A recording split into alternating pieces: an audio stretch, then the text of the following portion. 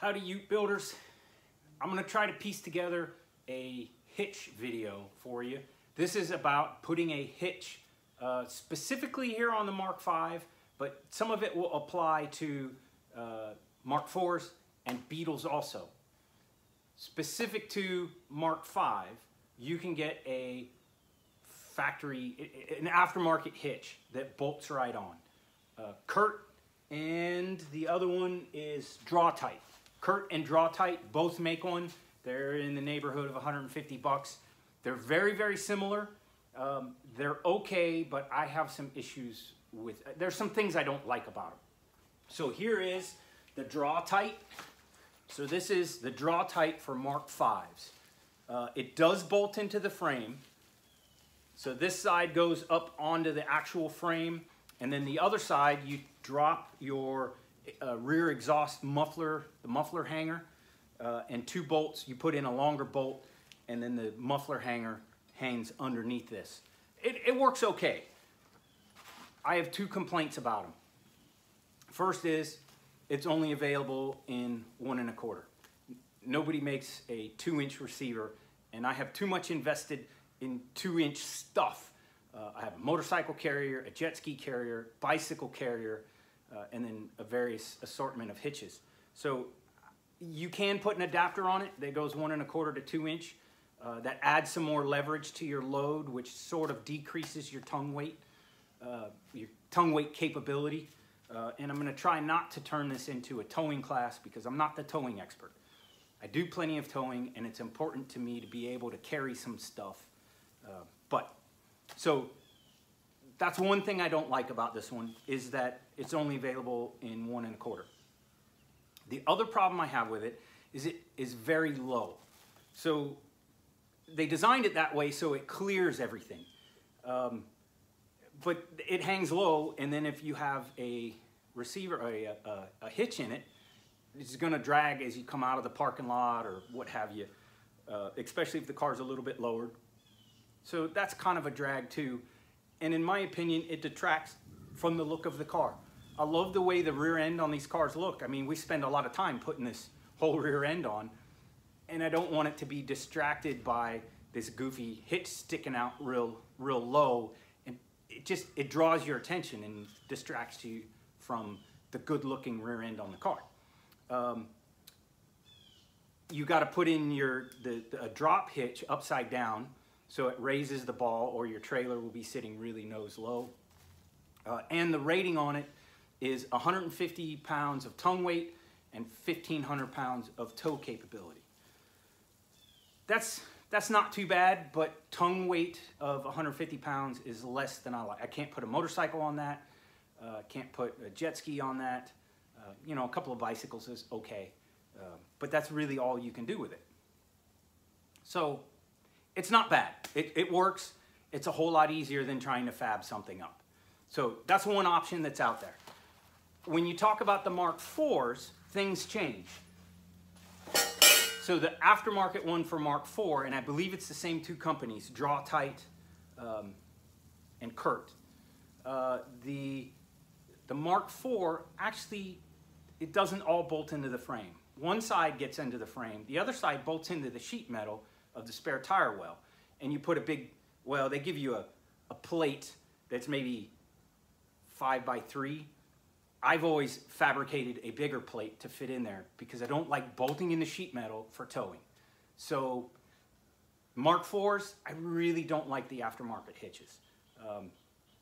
And again, they're 1 1/4, nothing available. So I want to do something a little more robust.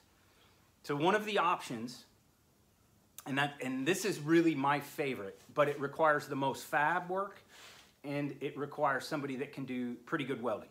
I'm okay welding. I don't trust one of my butt welds as a towing weld. My skill level isn't there. My brother-in-law helps me out sometimes. He is of that skill level, and I trust his welds, and I trust his judgment. So he fabbed one up for me that I put on a wagon, and I really wish I would have just kept doing that all along. Let me get another training aid. So basically, you take off your factory bumper, and you can do this on the Beetle too. So this this idea will apply across the board. Get you some 2-inch box that's fairly heavy duty. This is a little bit overkill. This is actually to make a new tongue to go in the receiver, to put your hitch on. You can order it on Amazon or go to your local metal supplier. As you can see, this is pretty heavy duty. That's a little bit overkill. I would go the next size down. The 1/8 should be plenty adequate. A couple pieces of that, take off the factory bumper. Some of the cars you have to cut a little tab that opens that frame up so that you can slide this into the frame of the car, and then find the spots where you can drill through. There are a couple factory holes, so you can start with that and it already goes through the frame. Then you drill through this and put a couple of bolts through. Sorry, one more training aid.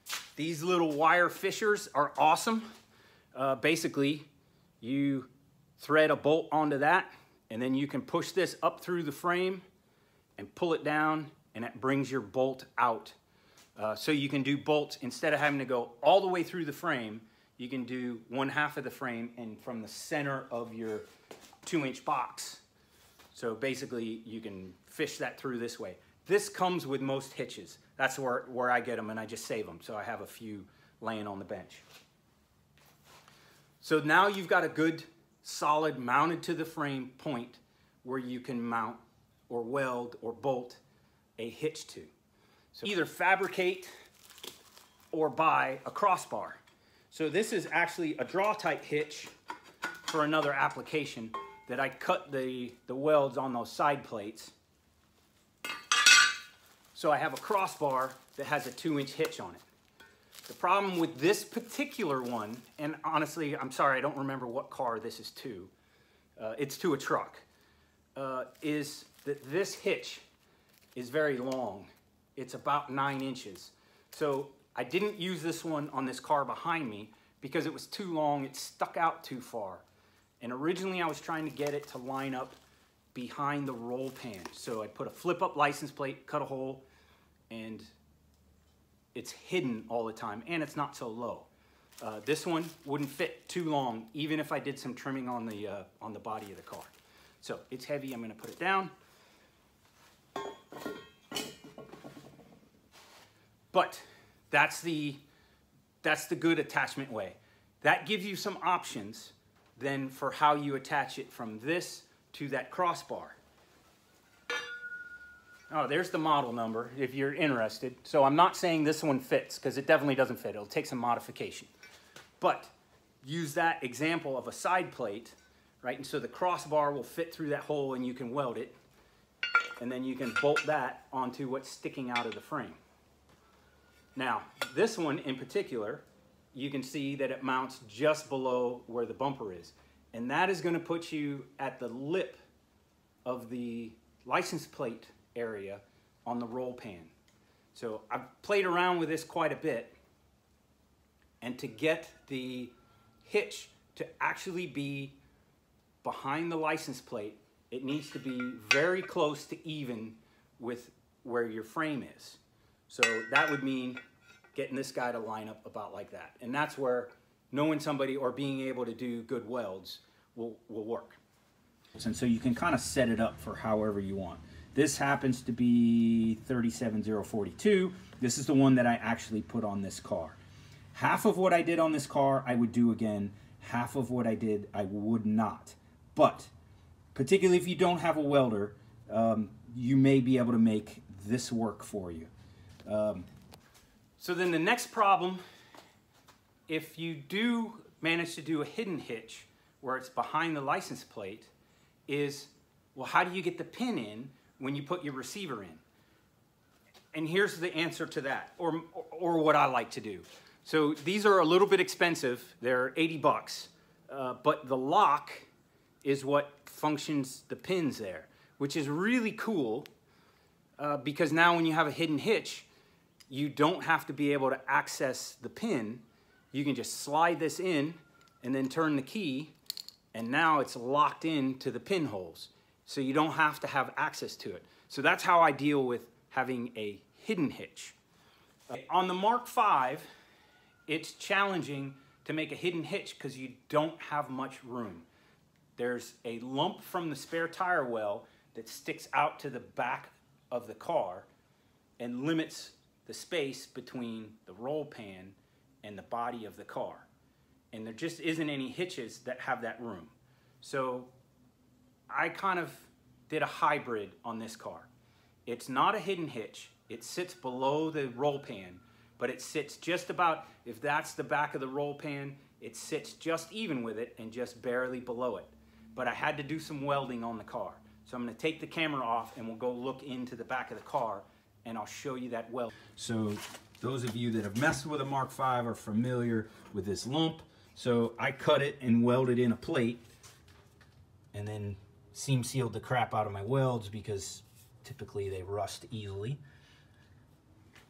to make room for the hitch to sit in and not stick out so far. Just barely sticking out past the roll pan, and it sits up significantly higher than the manufactured ones. So, okay, I kind of like that. It's not exactly where I wanted it. So there's the hole that normally, you know, the bumper bolts onto there, and there's a couple other bolts. So you take the bumper off, and there's one little tab you got to cut off, and then you can slide 2-inch inside the frame, and it comes out really nice. So that piece, I recommend, whatever the second half of hitch you're going to work out, that is a sound application for towing.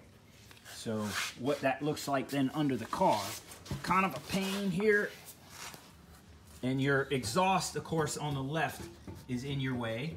So you could see where I've just cut it off to get it out of the way, and then there's a heat shield, an aluminum heat shield that's normally here. So you got to remove that to get to this. I plan on changing the muffler out anyway, so I just went ahead and hacked it off.